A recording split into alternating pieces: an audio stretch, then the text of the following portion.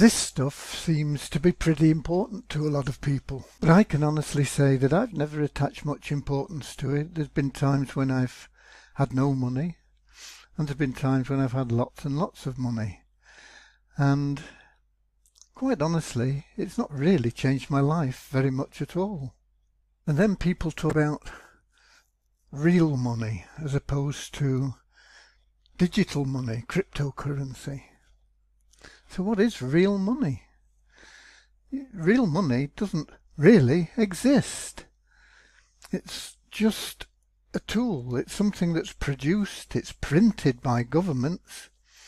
The more they print, the less value it has. That's a simple law of supply and demand. So they say, okay, we're going to give $12 billion to fight this COVID epidemic. And what do? They print $12 billion more of paper currency, which floods into the market, devalues the value of the dollar in everybody's pocket, and it's an unseen tax. Money isn't real. It's no longer attached to anything tangible. At one time it used to be attached to actual tangible assets, but it's not attached to anything nowadays. It's purely a system of trust, and when that trust breaks down, money loses its value. Some people say money is the root of all evil, and that's not true either. Money is simply a tool, and it depends on how you use it. Like a hammer. Is a hammer evil if it's used in the construction of a home? No, it's a great tool. But it's evil if somebody picks it up and hits you on the head with it. But that's not the tool itself. That's the use of it. And it's the use of money that can be evil or good. The same as any tool. And too many people spend money they've earned, and quite often money they've not even earned. They use credit to buy things they don't want, to impress people that they don't like. And that's a very true fact. It's all this keeping up with the Joneses sort of idea. It's all to do with ego.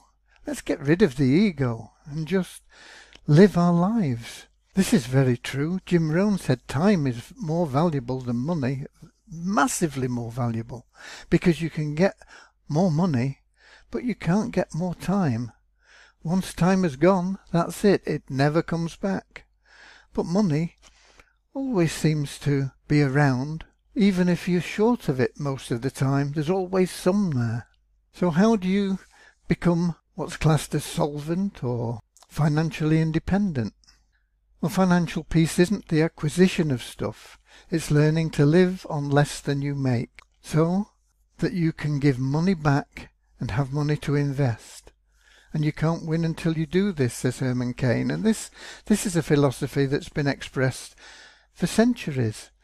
Classically, in one of Charles Dickens' books, where he talks about happiness being living on less than your income.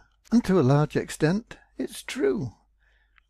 If you live beyond your income, you're always struggling, you're always doing the wrong things. You've got to remember that money is only a tool, and it'll take you wherever you wish, but it won't replace you as the driver. It's all to do with you and the way you react to things and the way you use it. And because of irresponsibility, the thought that money is important, people tend to chase money. And what happens? Money runs away from you, and it can run faster than you, I assure you. So you've got to stop chasing money and make money chase you. How do you do that? Well, first, you've got to disattach yourself from the importance of money. Money has no real importance. Its only value is as a tool, and that depends on how you intend to use it. I know that you probably don't agree with me. If you're short of money now, you say, well, I need more money. I need to pay my rent. I need to put food on the table. Yes, those are real needs. But if you chase the money, it'll run away from you. If you disattach yourself from the importance of money and you concentrate on sharing love and being of service to others, the money will start to chase you. You can be like most of the population. Chase money for the rest of your life. You'll never catch it. But why not try something different?